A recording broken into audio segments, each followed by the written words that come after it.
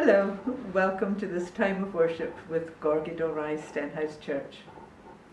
In our reflection today, led by our local minister, Moira Taylor-Winterskill, we're looking at messengers and their message. And speaking of messages, Moira's thought for the day each weekday morning at 10 o'clock continues on our Facebook page. There's also a short reflection in the evening for the close of the day at 10 p.m. or thereabouts. Moira also has a virtual vestry hour at 12 o'clock on Wednesdays at lunchtime. If you have any pastoral issues you'd like to discuss, or if you just like a chat, she'd be delighted to see you. And as we said last week, although our minister, Peter Barber, is still on sick leave, it's been lovely to see him across the Zoom screen as we join together for a coffee time on Sundays at 12 midday. Please join in if you can. And now Moira will lead us in worship. Good morning. It's a pleasure to be with you again this morning as we join together in our service of worship. My name's Moira Taylor-Winterskill and I am the local minister here at Gorgie Dalry Stenhouse. Wherever you are and whatever time you're watching this, I hope that you feel God's presence within you and around you. And let's just bring ourselves firmly into God's presence now as we listen to our call to worship. We open our hearts to receive God's welcome. We open our hands to greet one another. We open our lives to God's invitation to live in love and freedom. And now we'll have our first hymn with Norda.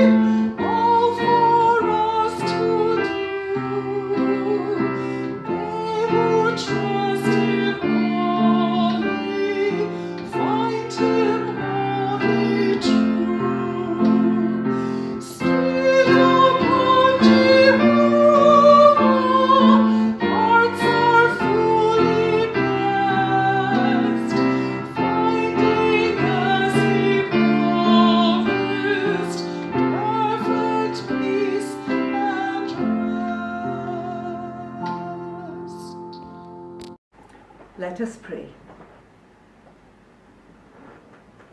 God of all life and love, we thank you that we may welcome each new day with joy and celebration, that we may live the entire day in the glow of your love. Help us, Lord, to share that love, to trust in it and to live within it. Father God, when we make mistakes, we know that you're there to correct us and set us back on the right path, and that you do so with compassion and understanding. Lord, we thank you for the sacrifice of your Son, that Jesus stood in our place to take away our sins. We offer our thanks for the message he brought, the example he gave, and the lessons he offered. In this time of speedy, instant communication, when there is a wide range of methods through which we can contact each other, we sometimes hear your words without listening. We don't recognize the precious gift you're giving us. Lord Jesus, you are the greatest communicator of all time, with the greatest message of salvation ever shared. Lord God, when we feel overwhelmed with the news, data and information all around us, help us to sift out what is important. All of us are guilty of ignoring some messages and regretting it, even if only the message which says wet paint or the plate is hot. We can't resist testing it for ourselves, resulting in messy or burnt fingers. In recent years, we've taken a new phrase into our everyday speech, that of fake news. Lord, may we never be afraid to share the true good news of the gospel. We offer our gratitude that time was taken to write down the stories Jesus told, his teaching, his preaching, and the day-to-day account of his time here on earth. God of all faithfulness, we thank you that you are there beside us throughout all the ups and downs of our lives. Whenever we feel lost or alone, you're there to comfort us, to help us to remember that nothing can separate us from your love. May we echo the prayer of Mary Slessor. Gracious God, I put everything in your hands. I lay everything on your altar. I take nothing back, and I yield all things to your glory. Please join me now as we say the prayer that Jesus taught us. Our Father, who art in heaven, hallowed be thy name. Thy kingdom come, thy will be done on earth as it is in heaven. Give us this day our daily bread, and forgive us our debts as we forgive our debtors. And lead us not into temptation, but deliver us from evil. For thine is the kingdom, the power, and the glory forever. Amen. And now Henry will bring us today's readings. First lesson for today is taken from Genesis, chapter 4, verses 1 through to 10. Adam lay with his wife Eve, and she became pregnant and gave birth to Cain. She said, "With the help of the Lord I have brought forth a man." Later she gave birth to his brother Abel. Now Abel kept flocks and Cain worked the soil. In the course of time, Cain brought some of the fruits of the soil as an offering to the Lord. But Abel brought fat portions from some of the firstborn of his flock. The Lord looked with favour on Abel and his offering, but on Cain and his offering he did not look with favour. So Cain was very angry, and his face was downcast. Then the Lord said to Cain, "Why are you angry? Why is your face downcast? If you do what is right, will you not be accepted?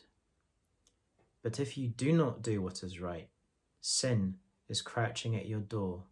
It desires to have you, but you must master it." Now Cain said to his brother Abel, Let's go out to the field.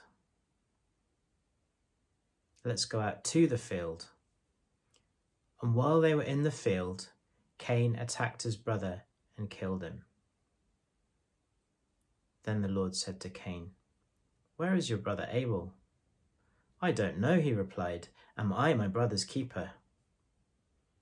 The Lord said, What have you done? Listen, your brother's blood cries out to me from the ground. The second lesson is taken from the letter to the Ephesians, chapter 6, verses 10 through to 23. Finally, be strong in the Lord and in his mighty power. Put on the full armour of God so that you can take your stand against the devil's schemes. For our struggle is not against flesh and blood, but against the rulers, against the authorities, against the powers of this dark world, and against the spiritual forces of evil in the heavenly realms. Therefore, put on the full armour of God, so that when the day of evil comes, you may be able to stand your ground, and after you have done everything, to stand.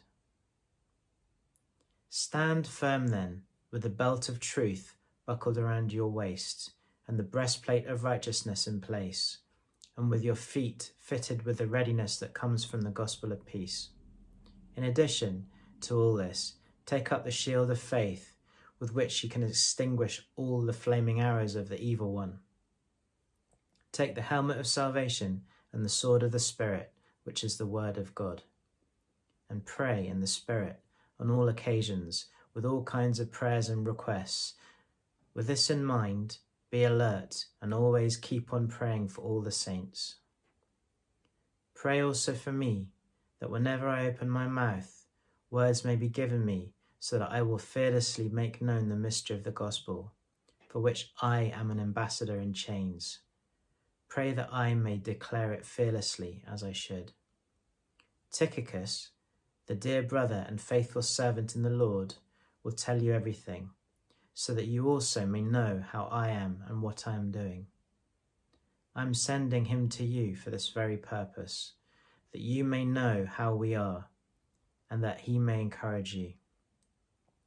Peace to the brothers, and love with faith from God the Father and the Lord Jesus Christ. Grace to all who love our Lord Jesus Christ with an undying love. And now we'll hear from Bettina. Good morning. This is our second week of our families theme of people that do important jobs that mean even more to us than usual during this second pandemic year. I have a pile of things to show you today. I wonder if this is going to help you guess who or what I might be talking about. On the top of the pile, I have a postcard. It's a save the date invitation to someone's wedding. Hopefully that will happen this year. The next one is a really stiff envelope that says, please do not bend on it. And I still haven't learnt how to turn my camera around so that it makes sense. That had another card inside it for a special occasion that I had to order online because I couldn't get to a special card shop. I've got a parcel ready to send to the post. That's got some friendly thinking of you things in it and some games for somebody that I know to cheer them up. This big one here had an advent calendar in it that came at Christmas. And that was a real surprise. It was from a friend that I hadn't seen for a really long time. Have you guessed? We're thinking about post people and delivery people at the moment this week. Those things that came in the post all meant something special. Some of it's exciting, some of it's important. All of those things came to me, or I can send to the post to keep in touch with people. Those people that help it happen at the moment mean that we can not be so lonely. It means we can feel okay about ourselves.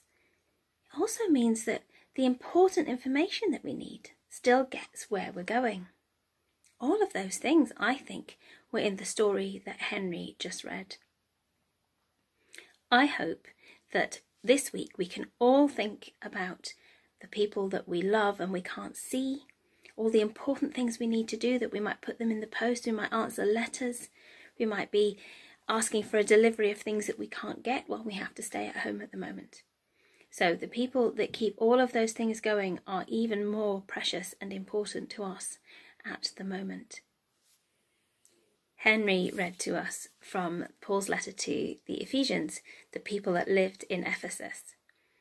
Paul wrote letters, long letters full of encouragement, information, how to live together as people, but all about Jesus and how people could be friends with him and with each other.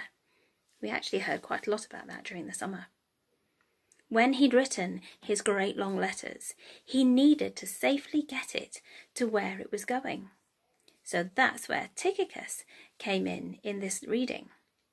Tychicus was a delivery person, a postman, a human messenger. And he had a really important task. He had to keep himself and the letter safe all the way to Ephesus. He would have had to have kept it warm and dry, not lose it or squash it or bend it. Tychicus would have had to walk for maybe 3 days and then get a boat for maybe the same 3 days more to where he was going. I expect when he got there, he was very relieved and happy to have done his task. And I expect the people that received the letter were delighted and maybe took good care of Tychicus for doing that job. At the moment, the people that deliver our letters and post and deliveries, we hope that they are staying safe too. Most of us are staying home as much as we can to keep safe and to keep everyone else safe. But the people doing the delivery jobs, they still have to do their work. So they have to be extra specially careful to keep safe so that nothing happens to them and their post either. So this week, if I get letters or parcels through my door, or when I take my parcel to the post later, I'm going to be especially thankful and say a grateful prayer for the people that are keeping us connected and doing those jobs. Have a good week.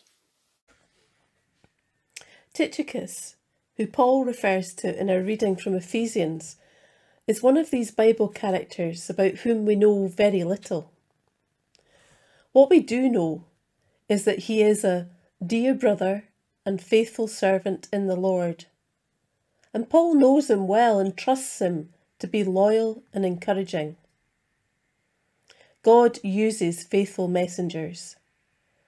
In one way or another, he asks us all to carry his message of good news. I spent a very long time discerning that God was calling me to ministry of word and sacrament, to be his messenger. I understand and appreciate that unlike many in the past, and many today who live in areas where Christians are persecuted, I am extremely blessed to be free and at liberty to share whatever message he asks me to share, without personal danger. Paul is writing his letter from prison, so he must trust Tychicus to carry the message in his stead. Part of this message is asking the Ephesians to don the armour of God, to be strong in the Lord and in his mighty power.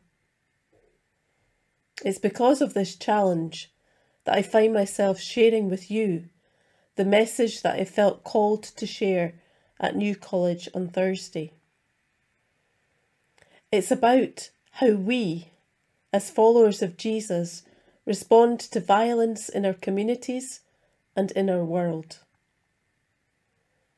I took a funeral on Monday, and at the end I was chatting with the undertaker and crematorium staff who were talking about the large number of deaths by hanging they had dealt with in recent months. Young, beautiful people turning violence inwards because of hopelessness. That night I watched a programme which showed images of people brawling in supermarket aisles at the start of last year's lockdown over crisps and toilet rolls. I opened the browser on my laptop today to a headline which read, "Man charged with killing 9-week-old baby." Then there are the devastating ongoing conflicts and war, like Afghanistan, Yemen, Palestine, Syria, Mexico, Turkey, Somalia, Algeria, Iraq, Libya. So many conflicts that don't even make the news much anymore. When I see and hear these things, the words of Bob Dylan ring in my ears. And how many ears must one man have before he can hear people cry? Yes, and how many deaths will it take till he knows that too many people have died? Bob's answer, of course, is, the answer, my friend, is blowing in the wind. But that doesn't satisfy me. Unless, of course, the wind that he talks about is not one of despondency, but one of the Holy Spirit. As a Christian, I cannot shrug my shoulders and declare that violence is inevitable. I believe that those of us who are followers of Jesus need to seek a deeper understanding of the roots of violence. Media coverage is often shockingly shallow, hardly one that gets to these roots. It seems to me that most people have acquiesced to the inevitability of violence in our world. They hope that law enforcement can do a better job. They keep their fingers crossed that legislation and tougher measures will do the trick. They hope that building more prisons will remove the problem. But all that deals with violence at its tipping point, not at its source. So what does the Bible say about violence? We don't get far into the biblical narrative before finding the first heinous act of violence. As Henry read earlier, in only the second generation of humanity, one brother spills the blood of another.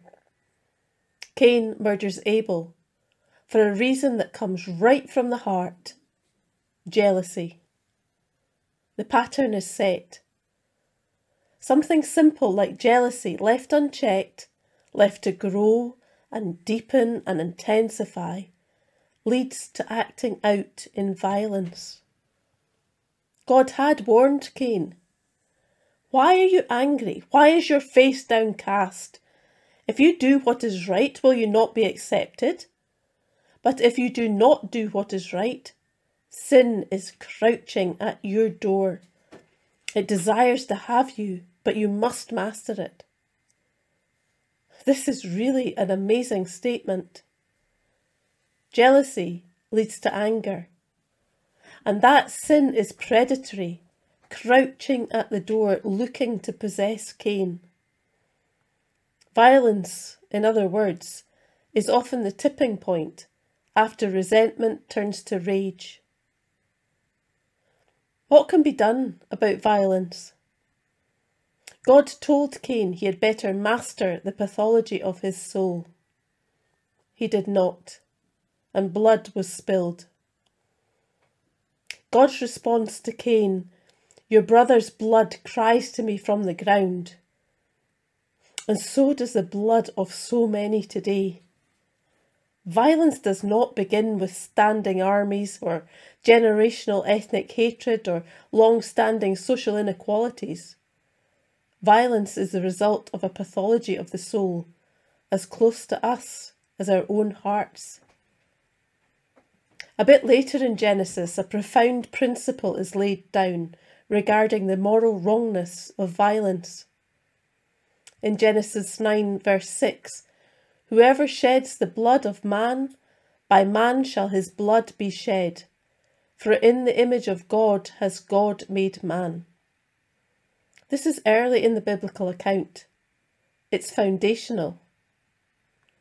Most importantly, it links to the fundamental reality that violence against human beings is wrong, because human beings were made in the image and likeness of God. There is a worth, a value, a dignity to every human life that makes selfish or wanton violence a moral offence. This is cemented by the teaching and example of Jesus in the New Testament. On the very night of his arrest, when violent men made their move on Jesus, he told Peter, who was ready to fight, "Put your sword back in its place, for all who draw the sword will die by the sword. And this was a statement of principle consistent with all of Jesus' teachings. At his trial, he said to Pontius Pilate, "My kingdom is not of this world. If it were, my servants would fight to prevent my arrest by Jewish leaders.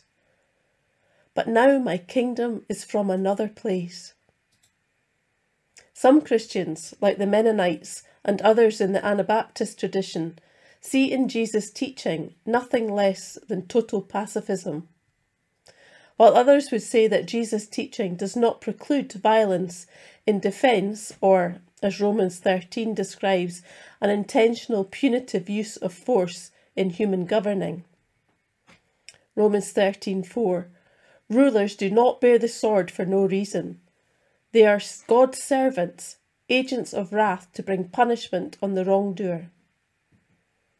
In either case, however, it is clear that Jesus' teaching elevates non-violence as a preferred response to violence. And the reason is the important part. Jesus introduced a different kind of kingdom, and with it, a different set of ethical standards. One of the most revolutionary of Jesus' teachings is that human violence begins in a deeper place. The sin of violence has already begun before blood is spilled or words wound. In the Sermon on the Mount, Jesus said, "You have heard that it was said to the people long ago, 'Do not murder, and anyone who murders will be subject to judgment.' But I tell you that anyone who is angry with his brother will be subject to judgment." We cannot talk about murder without talking about rage. We cannot talk about brawling in shops, killing babies, and conflicts that span decades without talking about the infections of hatred, malice, hurt, jealousy, inequality, and anger in our culture. Consider again the Sermon on the Mount. From Mark 7:14-23. Again, Jesus called the crowd to him and said, "Listen to me, everyone, and understand this. Nothing outside a person can defile them by going into them. Rather, it is what comes out of a person that defiles them. For it is from within, out of a person's heart, that evil thoughts come. Sexual immorality, theft, murder, adultery, greed, malice, deceit, lewdness, envy, slander, arrogance, and folly. All these evils come from inside and defile a person." And here is the bad news of the human condition. Violence, like all sin, comes out of the human heart. I'm not saying that this statement of Jesus offers a complete psychology of violence, but there is a kernel of truth here that may serve us well as we look at the mystery of so much violence in our society. The Pharisees wanted to believe that sin was a matter of what people put in, like the food they ate. Now that's a convenient way to look at life. Far more troubling, but true nonetheless, is that all people have within them the potential for violence. Jesus clearly taught that the world is a sinful and violent place, but he challenged his followers not to live in fear and trepidation. Matthew 10:28. "Do not be afraid of those who kill the body, but cannot kill the soul." He also said in John 16 verse 33, "I have told you all this so that you may find peace in me. In the world you will have trouble, but be brave. I have conquered the world."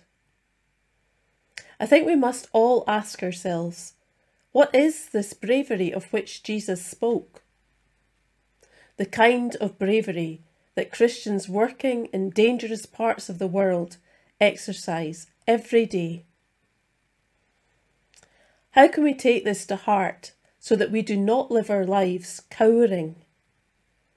Where would we turn in the scriptures for ways to deal with violence? What does Jesus want us to do about violence?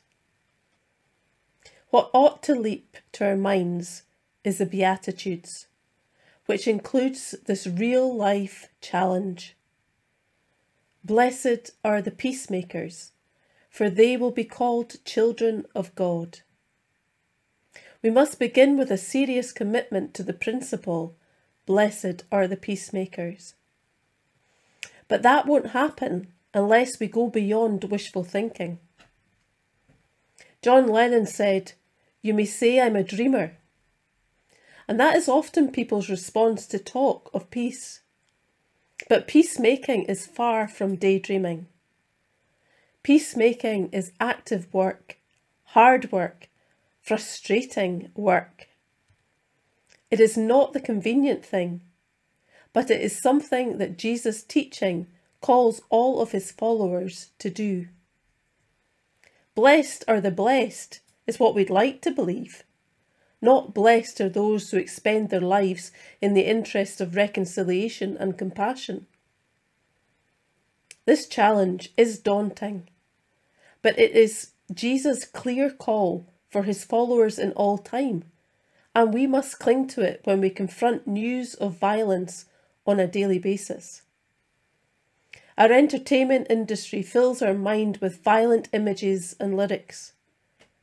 The formidable technology of war today takes on a life of its own. Many people are living a hair-trigger life, especially now in lockdown. Somehow the work of peacemakers needs to begin long, long before the fist hits the face or the bullets pierce the skin.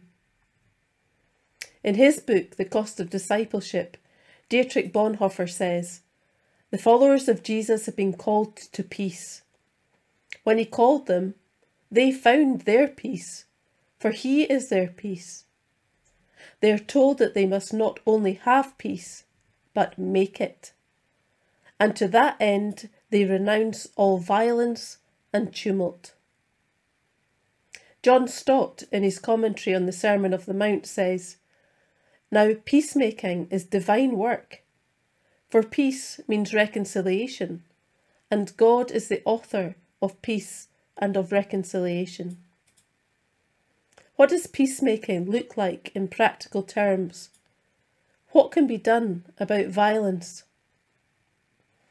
Another key New Testament passage that speaks about peacemaking is in the Epistle of James. He says, "Peacemakers who sow in peace raise a harvest of righteousness. What causes fights and quarrels among you? Don't they come from your desires that battle within you? You want something, but don't get it. You kill and covet, but you cannot have what you want. You quarrel and fight. You do not have because you do not ask God." There are many professionals whose work is peacemaking, and we need to pray for them and support them. Human flourishing, safety and security in a community comes from a network of collaborators, and that includes all of us. But we don't need to be vigilantes. We need to be vigilant. Followers of Jesus are called to do more than passively wait for the next person to lose the plot and lash out. Our Lord and Saviour commands us to close the gap with people rejected by others, to connect with the wounded before they lash out and wound others, to bring down the level of tension and stress around us by living with compassion, acceptance, and intentional hospitality. It was said of Jesus in Matthew 12:20, a bruised reed he will not break, and a smouldering wick he will not snuff out. The next person in our community who may act out in violence is right now, today, somewhere, a bruised reed, a smouldering wick. Will we notice that person? Will we help that person back away from the edge of the cliff? Law enforcement officers cannot and should not supervise everybody's lives. Our laws define civil behaviour, but they cannot tame human personalities. Will we follow Jesus? Will we be made new in attitudes of our minds? Will we be kind and compassionate to one another, forgiving each other just as in Christ God forgave us? Abel lay dead. Cain knew it because he did it. Genesis 4:9. Then the Lord said to Cain, "Where is your brother Abel?" "I don't know," he replied. "Am I my brother's keeper?" That's the question for us. Are we our brother's keeper? Will we watch out for and love potential victims of violence? And will we have the courage to watch out for and love potential violent aggressors? Cain would not. Will we? Amen. I'm going to pass over now to my husband, Kerr Wintersgill, who's also a minister in training, and he'll lead us in our prayers of intercession. Thank you, Moira. Let us come together now in our prayers of intercession, and I invite you to recall the people that have been brought to mind in the silences between the verses. Let us pray. God, our Saviour, we pray for those without hope, that they, hearing your good news, may be set free from their despair. We pray that the Church will faithfully present the gospel in word and in action, so all may be saved. We pray for those with their hope dashed, feel bereft, abandoned and betrayed. We pray that the Church will stand in solidarity with the suffering, working for justice and peace. We pray for those who, beginning to hope, dare to dream that tomorrow might be different. We pray that the Church will encourage and empower, teach and nurture them in faith. We pray for those who, working in hope towards a better future, face opposition and oppression. We pray that the Church will prefer to opt for them even to the extent of sacrificial giving. We pray for those who are at least enjoying some of life's fullness, who are full of thanks and praise. We pray that the Church, rejoicing with them, may continue to seek justice and peace for all. We pray for those who are poor, sick, homeless, lonely, imprisoned, oppressed, and powerless. May your love reach them, and may the Church stand with them, so that all may come to give thanks to you and rejoice with one another. Amen.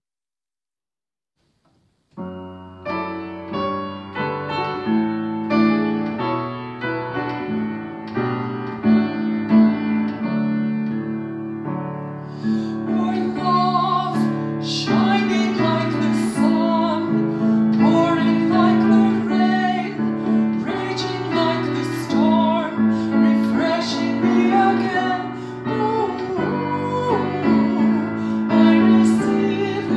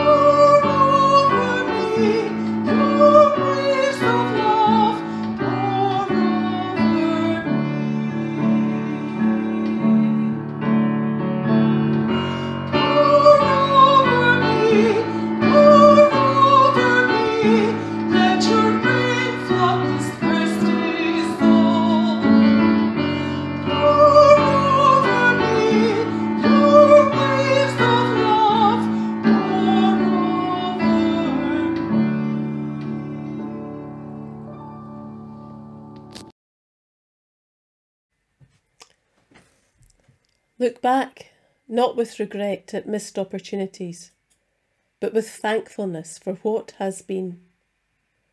Look forward, not with fear at what may or may not come, but with excitement at the possibilities, and be grateful for what is today.